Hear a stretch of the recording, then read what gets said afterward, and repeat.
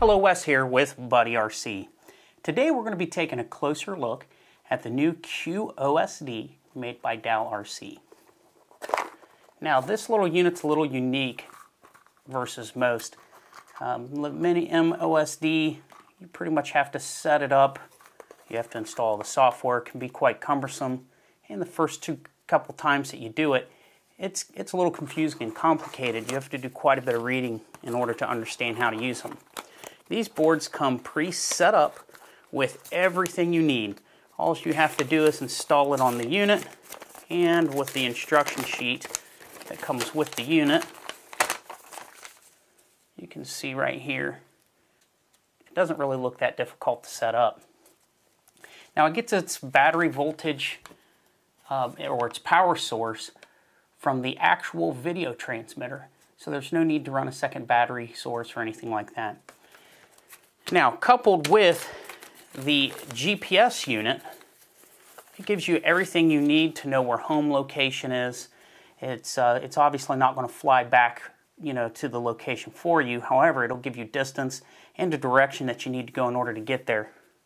Now, it doesn't state this in the manual, but if you noticed on the board, there is an arrow on it. And common sense would tell me that that would need to be facing forward in order for your direction and compass to be correct. Now what we're going to do today is we're going to show you pretty much how to install it into your unit, and since it doesn't depend on any flight data from the flight controller, we're just going to install it in with a video transmitter and a camera itself. So let's go ahead and get started. Alright, pretty simple here. What we have is we have the two servo leads that come in the kit. We're going to take one of these servo leads and we're going to cut it, and then we're going to create a pigtail that fits the back of our camera. And today we're going to be using a Dragon Rider 600 TV line camera. It's just a simple common camera that you can get from just about anywhere. And then we're going to be using a Qosd transmitter. And this transmitter is somewhat similar to, say, Fat Shark. The main difference is that some of your wiring pinout is going to be a little different, so pay close attention to that. Now, what I've done is I took the plug from the back of the camera and I soldered it in to a servo lead over here, and we're going to use this servo lead to plug in to our Qosd.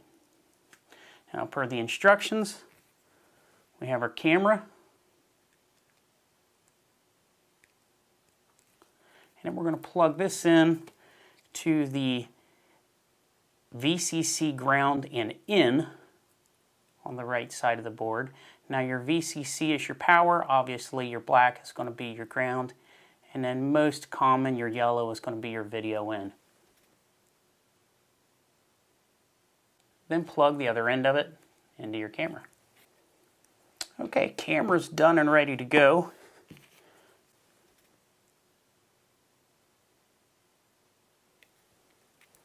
Alright, we have our transmitter here, and we're just going to plug one side of the servo lead here into our transmitters.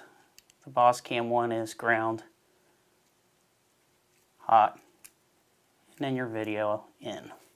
Now we're going to go to the Qosd, and then we're going to go over here and we're going to plug the brown one into your ground, the red one into your VCC, and the yellow one into your out.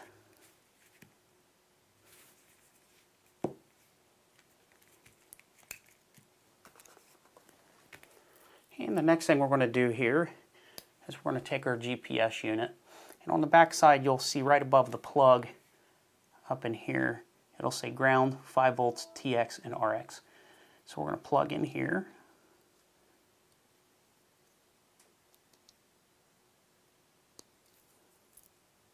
And the RX is the side of the wire that has, it's hard to see, it's actually got a white strip on it on one of the wires. That white strip is actually going to the RX. So we're going to come over here and we're going to plug it in so that the white strip is over towards the TX, RX, the opposite end of the ground. And everything's plugged in. Now if you plan on using one of the switches on your transmitter in order to maneuver through the menus, you can hook this to a receiver. And what we're going to do here is we're just going to go and hook it up to the auxiliary port.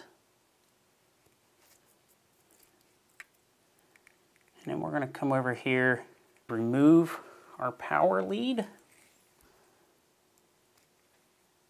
so that we don't get any feedback. And we're going to do that by lifting the tab and the plug and then just pulling the red wire out. And then we'll go ahead and tape that down just for safety.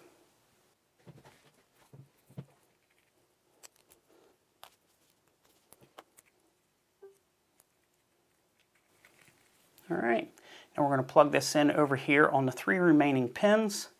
You're going to have one that's going to go to the ground, which obviously is going to be our brown wire, and the yellow one is going to go to the PWM for the receiver.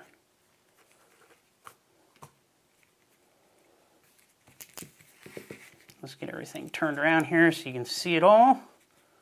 We'll zoom in on it a little bit so you can see everything that's going on.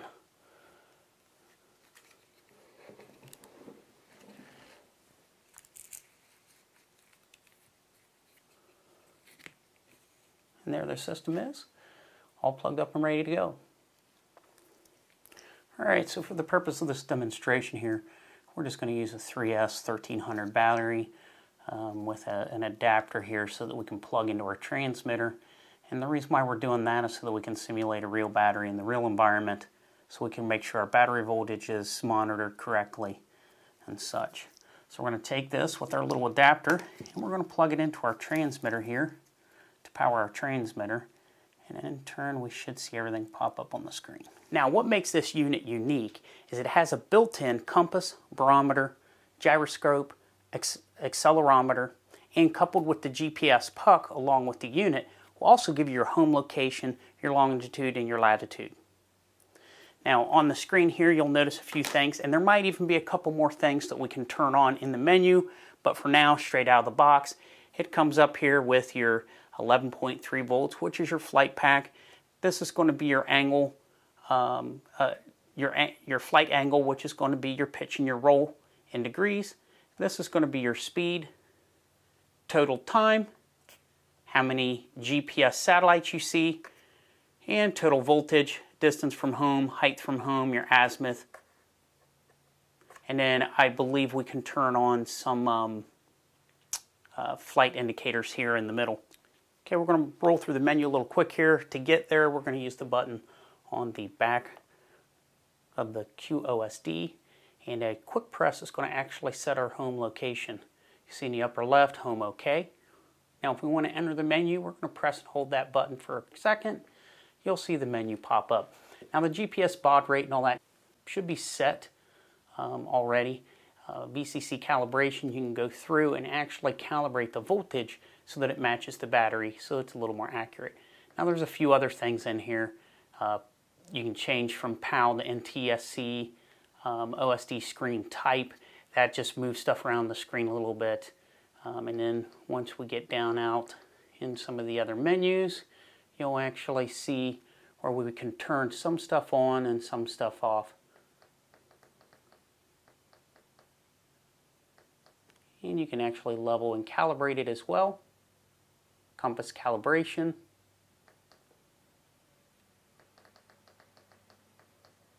we're going to go into the other menu, which is there. All right, this is where you can actually turn items on and off within the screen.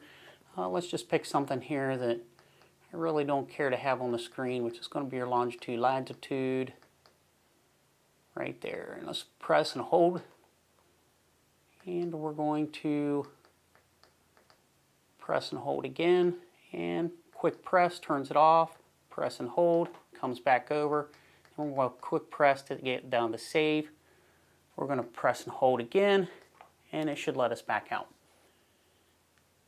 Now you can go through here and change things, turn things on or off, clear throughout the menu depending on how you like it. Pretty simple, pretty easy. And we're going to work our way out of the menu here.